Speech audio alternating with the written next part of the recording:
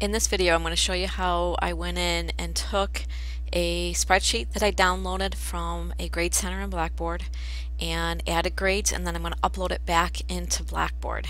So what I did was I made sure I did not move anything around. I did not change the order of any students' names. I did not reorder any columns, nothing. The only thing that I did was I went in and I added a set of grades into this project B. And then I went in and I saved the file in the format that they actually downloaded it as.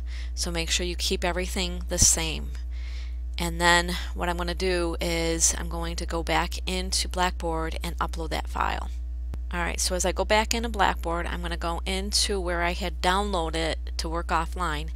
I'm going to go into Upload, and I'm going to browse the computer where I put that file. And I put it onto my desktop, and here's the file right here, and I'm just going to double click on it to open it up. Okay, now at this point I'm just confirming that yes, it is the correct file.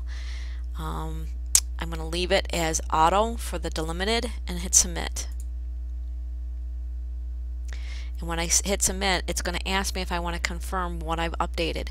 So I can see here that it's showing me that project B was updated, and here's the grades that I'm actually pulling in from that particular Excel spreadsheet.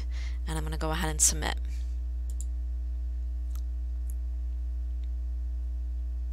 So now if I check my grade center, I will see that project B automatically has the grades set up in it right in here.